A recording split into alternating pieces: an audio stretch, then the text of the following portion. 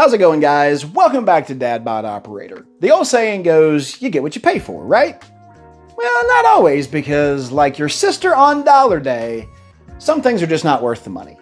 In today's video, we're going to take a look at a couple of rifles that some of you guys in the comments have deemed to be overrated. The LWRC IC A5 and the Sig MCX Virtus. I'm going to do a quick top to bottom breakdown, kind of like your sister, of these two rifles, and at the end, in the comments below, put your choice for which one you think is just completely not worth the money. Stick around to the end and I'll tell you my thoughts too. Let's do it. Man, I am coming hard with the sister jokes today.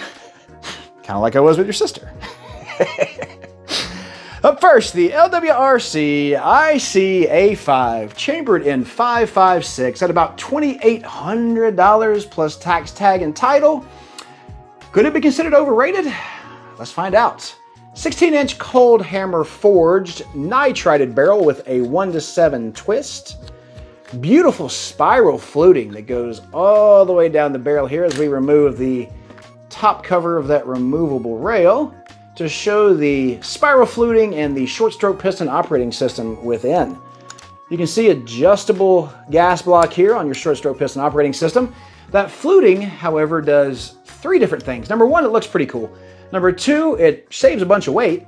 And number three, each and every one of those little divots there gives additional surface area for heat to escape, therefore pretty much acting as a heat sink. So form really meeting functionality on this guy. And that is a serious benefit to this rifle. And part of the reason you can see the cost that they have with them as well, as I struggle mightily to put the rail back on the top there, my critiques begin with the rail. Proprietary rail on here, so anything that you're going to put on there is going to have to be bought from LWRC. And another side note, this is their high-end, top-of-the-line rifle.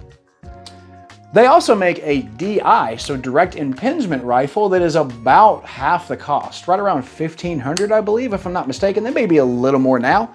But the nice thing about that is on that rifle, all of these come with it. The rail scales, your hand stop, your little knockoff AFG there, and the rail scales on that side as well.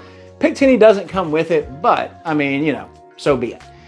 On their double the price piston operating system one, guess what? None of that comes with it. So that means you're in for another $100 or so when it's all said and done, just to get all of this on there. And then if you want the Picatinny rail as well, that's an additional, I think, 32, 33 bucks. So another $150 just to get yours to look like the one that costs half the price. Not a fan of that. The proprietary part alone is kind of unsatisfactory, but when you couple the fact that you don't even get a lot of the cool stuff that comes with their literally half the price rifle, it becomes a little infuriating. The other thing too is, without this little additional QD cup that was purchased from LWRC, by the way, where would you put a QD sling attachment? You see one? Because I don't.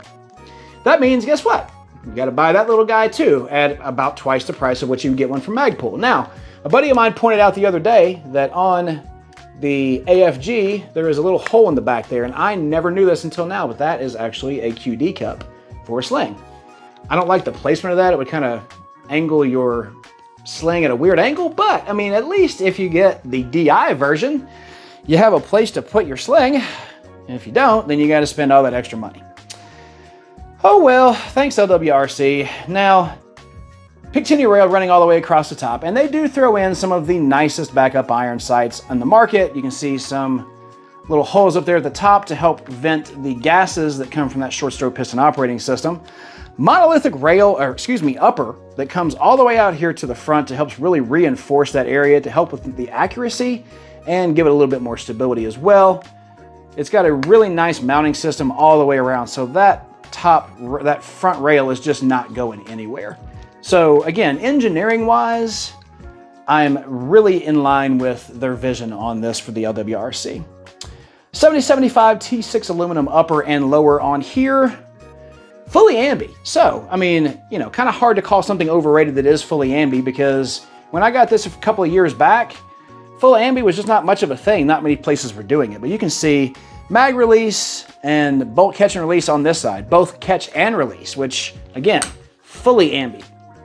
On this side, you got your bolt catch and release, mag release, ambi safety selector as well, is nice and tactile. So again, added benefit to them there, and ambi charging handle as well. The furniture that comes on it is good. I didn't replace it. I mean, I do like the grip on this, but not necessarily the grip angle. Also on the inside, they give you some really nice little spots there that's kind of reminiscent of a B5 systems. As you can see here, got a spot for a CR123A battery, your front sight adjustment tool, and then another little screwdriver there for whatever optics you might need to pop off and on there too. So again, LWRC, some pretty decent forward thinking, and they also give you a nice little kind of SOP mod-ish due to the cheek riser on there, but it's a little bitty. It's about 4 inches long. You guys know about that. Pretty easy to measure, huh? But it does have a QD cup in there as well, and I didn't see any reason to switch any of that out because it came with it and it was fine. No problem there. Got an 8-point T2 sitting on top, but for the purposes of this video, it's not really relevant. Nickel boron bolt carrier group in there that all you really have to do is wipe down anytime you use it. So the thing that got me was the trigger. Again, 2,800 bucks for a top of the line LWRC rifle, and it comes with a mil-spec trigger. Now, it was kind of a polished nickel, so for mil-spec triggers, it was decent. It really wasn't bad. But because of that, I had to throw in a Geissele SD3G trigger there. Using some snap caps here, guys. So taking a look at the trigger, again, it's not the stock one, so you have to bear with me, but it is a definite upgrade. It's a single stage, about 5 pounds, and you know exactly when that's gonna go. So a great trigger is now in there, but wasn't to begin with. QD cups here, QD cups there, QD cups everywhere, except for in the front where they should have been when you got it. Let's talk about fit and finish. Overall fit and finish is phenomenal on this. I mean, some of the best Cerakote I have ever seen on a firearm. They really knocked it out of the park on that one. But most places do that these days too. So at $2,800, what makes it worth that kind of money? And in my mind, the only thing that really gets it there is the shooting experience. You would think that a short stroke piston operating system would be kind of jumpy, not very accurate. But this is one of the softest shooting and more accurate piston rifles that I have. Now, is it up there with the Knights in terms of recoil impulse and whatnot? Absolutely not, because it is a short stroke piston operating system and physics is a thing. But despite that, they have found a way to overcome some of the shortcomings that are usually inherent in a short stroke piston operating system to give you a really nice soft shooting rifle with a great recoil impulse. But at, call it probably $3,200 now all in. Is it worth that money? Man, it is hard to say. And that is why, in a lot of instances, you hear people say that the LWRCs are they're overrated. Let's take a look at its competition. This is probably not a competition that any rifle wants to be in, the most overrated, but here we are. Sig MCX Virtus, chambered in 5.56. Again, when these things came out, man, has had tons of problems, and Sig loves to beta test on their customers. So there were issues that abounded when they first came out, but this is a later generation, so not really many of those issues to report. Actually, I've had no problems with it at all. 16-inch cold hammer forged barrel on here. I think it's chrome lined. I couldn't find any information on that, but kind of a pencil barrel in here by comparison to some of the other barrels on the market to help save some of the weight that is offset by this massive 15-inch handguard on here. And it is just a chunk that could be used as a weapon if needed be if you ran out of ammo. 3-prong flash hider sitting up top came with it, so, you know, better than a standard A2 flash hider for sure. Price on this one was, I think, $23, $24 when I got it, so they're steadily going up. And the quality's not exactly going up with it, so that's why this is in the video for most overrated. Short stroke piston operating system, adjustable gas block, which can easily be adjusted right here through that gargantuan handguard up top.